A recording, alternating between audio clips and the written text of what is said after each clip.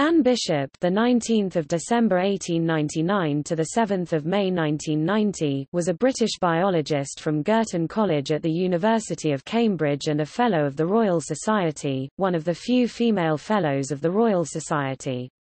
She was born in Manchester but stayed at Cambridge for the vast majority of her professional life. Her specialties were protozoology and parasitology, early work with ciliate parasites, including the one responsible for blackhead disease in the domesticated turkey, lay the groundwork for her later research. While working towards her doctorate, Bishop studied parasitic amoebae and examined potential chemotherapies for the treatment of amoebic diseases including amoebic dysentery. Her best-known work was a comprehensive study of Plasmodium, the malaria parasite, and investigation of various chemotherapies for the disease. Later she studied drug resistance in this parasite, research that proved valuable to the British military in World War II. She discovered the potential for cross-resistance in these parasites during that same period. Bishop also discovered the protozoan Pseudotrichomonas kaileni and worked with Aedes aegypti, a malaria vector, as part of her research on the disease. Elected to the Royal Society in 1959, Bishop was the founder of the British Society for Parasitology and served on the World Health Organization's Malaria Committee.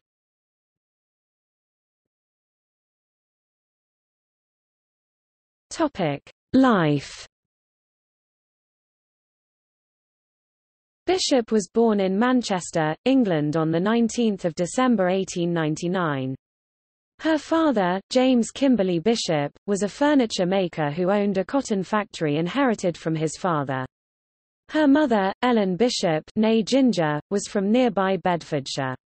Bishop had one brother, born when she was 13. At an early age, Bishop wished to continue the family business, though her interests quickly turned to the sciences after her father encouraged her to go to university. Appreciative of music from a young age, Bishop regularly attended performances of the Halle Orchestra in Manchester. As a researcher, she was introverted and meticulous, preferring to work alone or with other scientists whom she considered to have high standards.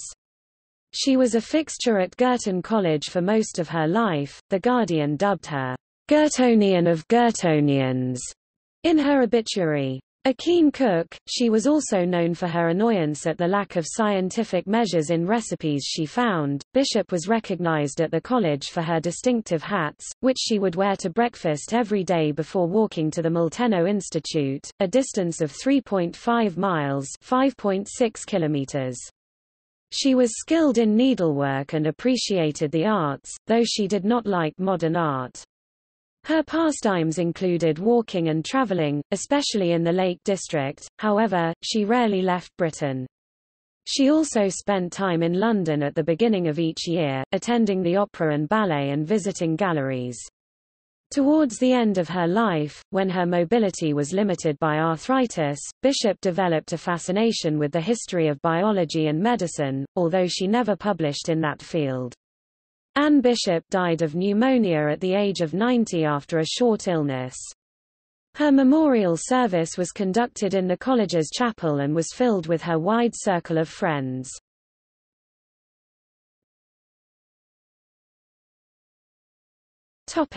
Education. Educated at home until she was 7, Bishop then went to a private elementary school until the age of 9. In 1909, then 10 years old, she entered the Progressive Fielden School in her hometown of Manchester, where she studied for 3 years. She completed her high school education at the Manchester High School for Girls. Though Bishop intended to study chemistry, her lack of education in physics meant that she could not pursue her preferred course in the Honours School of Chemistry. Instead, she matriculated at Manchester University in October 1918 to study botany, chemistry, and zoology. That first-year course in zoology sparked her lifelong interest in and commitment to the field. She graduated with honors from the School of Zoology, receiving her Bachelor of Science degree in 1921. She received her master's degree in 1922. During her undergraduate years, under the tutelage of the helminthologist R. A. Wardle and the protozoologist Geoffrey Lapage, Bishop studied ciliates acquired from local ponds. 2 years into her undergraduate career, after winning the John Dalton Natural History Prize awarded by the university, she began work for another protozoologist, a Fellow of the Royal Society, Sidney J. Hickson. In 1932, she received her DSc, from Manchester University, for her work with the blackhead parasite. She received her Sc.D. from the University of Cambridge in 1941, though it was in title only. Women were not granted full degrees from Cambridge at this time.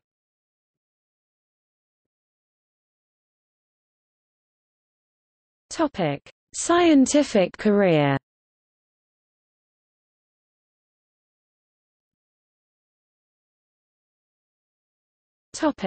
Early work. Bishop's undergraduate work with Hickson was her first major research effort, concerning the reproduction of Spirostomum ambiguum, a large ciliate that has been described as worm-like. In 1923, while working at Manchester University, Bishop was appointed an honorary research fellow. In 1924, she became a part-time instructor for the Department of Zoology at Cambridge, one of only 2 women, both of whom were sometimes marginalized. For example, she was not allowed to sit at the table with the men of the department at tea, instead, she sat on a first aid kit. There, Bishop continued her work with Spirostomum as the only protozoologist on the faculty. She left that position in 1926, to work for Clifford Dobell at the National Institute for Medical Research, where she stayed there for 3 years. Under Dobell, Bishop studied parasitic amoebae found in the human gastrointestinal tract, focusing on the species responsible for amoebic dysentery, Entamoeba histolytica. Dobell, Bishop, and Patrick Laidlaw studied the effects of amoebicides like emmetine for the purpose of treating amoebal diseases. Later in her career, she named the amoeba genus Dobellina after her mentor.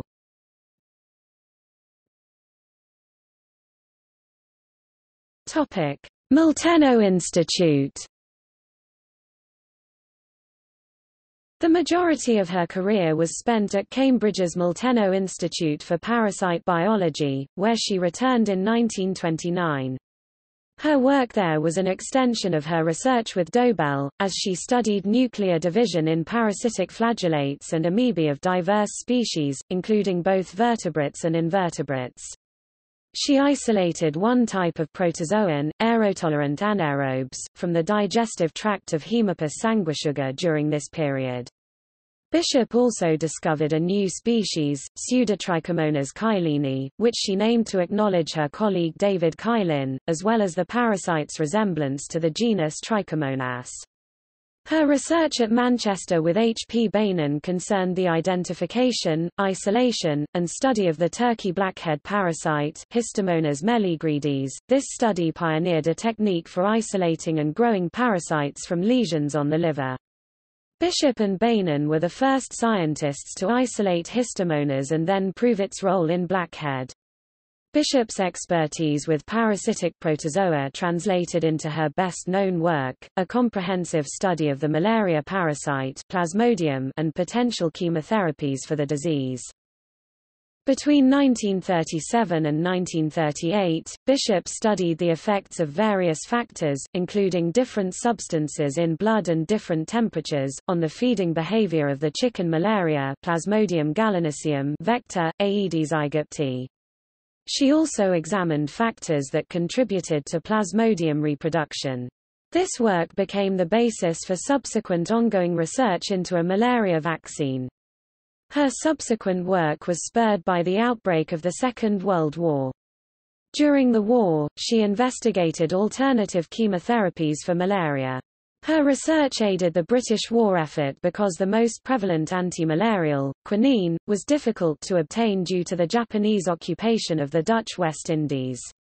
From 1947 to 1964, she was in charge of the Institute's Chemotherapy Research Institute, associated with the Medical Research Council. Bishop's work evolved to include studies of drug resistance in both the parasites and the host organisms, the studies that would earn her a place in the Royal Society. Significant work from this period of Bishop's life included a study showing that the parasite itself did not develop resistance to quinine, but that host organisms could develop resistance to the drug proguanil.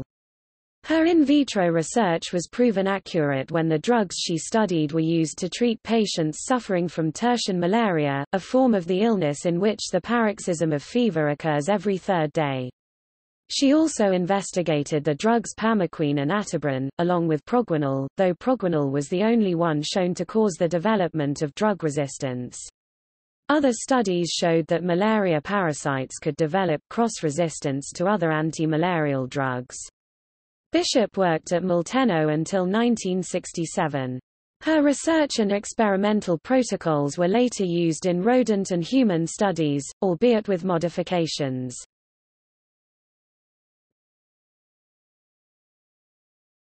Topic: Honors and legacy. Bishop received several honorary titles and fellowships during her career. In 1932, she was appointed a Yallow Fellow of Girton College, an honor she held until her death in 1990. Bishop was also a Bate Fellow from 1929 to 1932. The Medical Research Council awarded her a grant in 1937 that sparked her study of Plasmodium. In 1945 and 1947, she was involved in organizing Girton College's Working Women's Summer School, an institution designed to provide intellectual fulfillment for women whose formal education ended at the age of 14. She was elected to the Royal Society in 1959, and at one point was a member of the Malaria Committee of the World Health Organization. The British Society for Parasitology was founded in the 1950s, largely due to Bishop's efforts. She was initially given only £5 and a secretary to start the society. To raise funds, Bishop passed around a pudding basin at the society's meetings. The society was originally a subgroup of the Institute of Biology at Cambridge, but it became an independent group in 1960 and was headed by Bishop. She was the president of the group, called the Institute of Biology Parasitology Group, from 1960 to 1962, the third overall leader of the group. Later that decade, the Department of Biology asked her to be the department head, but she declined because of the public nature of the role. For 20 years, the scientific journal Parasitology had Bishop on staff as an editor. Her lifelong association with Girton College prompted the placement of a plaque commemorating her life, whose inscription, quoted from Virgil, reads, Felix, qui potuit rerum cognoscere causas. Latin for, happy is the one who has been able to get to know the causes of things.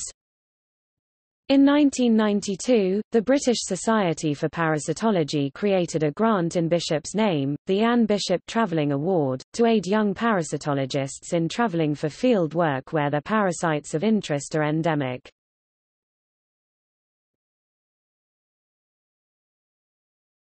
Topic: Selected publications. Bishop, Anne, 1923. Some Observations upon Spirostomum ambiguum, Ehrenberg. PDF. Quarterly Journal of the Microscopical Society. 67 to 391-434. Bishop, Anne, 1927. The Cytoplasmic Structures of Spirostomum ambiguum, Ehrenberg. PDF. Quarterly Journal of the Microscopical Society, 71 to 147-172. Laidlaw, P.P., Dobell, Clifford, Bishop, Anne, 1928. Further Experiments on the Action of Emetine in Cultures of Entamoeba histolytica. Parasitology. 22, 207 to 220. DOI 10.1017 S0031182000011604. Bishop, Anne, Dobell, Clifford 1929. Researches on the intestinal protozoa of monkeys and man. 3. The action of emetine on natural amoebic infections in macaques. Parasitology. 21 446–468. DOI 10.1017 S0031182000293334. Bishop, Anne 1929. Experiments on the action of emetine in cultures of Entamoeba coli. Parasitology. 21 481–486. DOI 10.1017 S00311820002936X. Bishop, Anne 1931. The Morphology and Division of Trichomonas. Parasitology. 23 129–156. DOI 10.1017 S0031182000013524. Bishop, Anne 1938. Histomonas melligrides in domestic fowls Gallus gallus. Cultivation and experimental infection.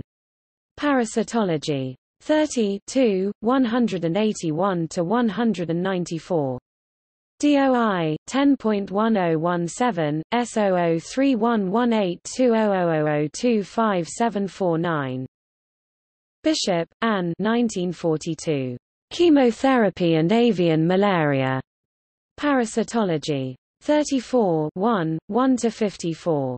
DOI 10.1017 S0031182000015985. Bishop, Anne, Gilchrist, Barbara M. 1946. Experiments upon the feeding of Aedes aegypti through animal membranes with a view to applying this method to the chemotherapy of malaria. Parasitology. 37 1–2, 85. DOI 10.1017 S0031182000013202. Bishop, Anne, Burkett, Betty 1947. Acquired resistance to paludrine in Plasmodium gallinaceum. Nature. 159 4052, 884–885. Bibcode 1947 Nature.159, 884b. DOI 10.1038 1598884A0. Bishop, Anne, Burkett, Betty 1948. Drug resistance in Plasmodium gallinaceum, and the persistence of paludrine resistance after mosquito transmission. Parasitology. 39 1–2, 125–137. DOI 10.1017 S0031182000083657. PMID 18,876,887. Bishop, Anne, McConaughey, Elspeth W. 1948. Resistance to sulfadiazine and paludrine in the malaria parasite of the fowl P. gallinaceum. Nature. 162 4118, 541–543. Bibcode 1948 Nature.162, 541b. DOI 10.1038 1625441A0. PMID 18,884,622. Bishop, Anne, McConaughey, Elspeth W. 1950. Sulfadiazine resistance in Plasmodium gallinaceum and its relation to other antimalarial compounds. Parasitology. 40 1–2, 163–174. DOI 10.1017 S0031182000017996. PMID 15401181. Bishop, Anne 1955. Problems concerned with gametogenesis in Hemosporidiidae, with particular reference to the genus Plasmodium. Parasitology. 45 1–2, 163–185. DOI 10.1017 S0031182000275542. PMID 14370842. Bishop, Anne, McConaughey, Elspeth W. 1956. A study of the factors affecting the emergence of the gametocytes of Plasmodium gallinaceum from the erythrocytes and the exflagellation of the male gametocytes. Parasitology. 46 1–2, 192–215. DOI 10.1017 S00311820002643. PMID 13322465. Bishop, Anne 1959. Drug Resistance in Protozoa. Biological Reviews. 34 334–500. DOI 10.1111/J.1469-185x.1959.TB01317. X.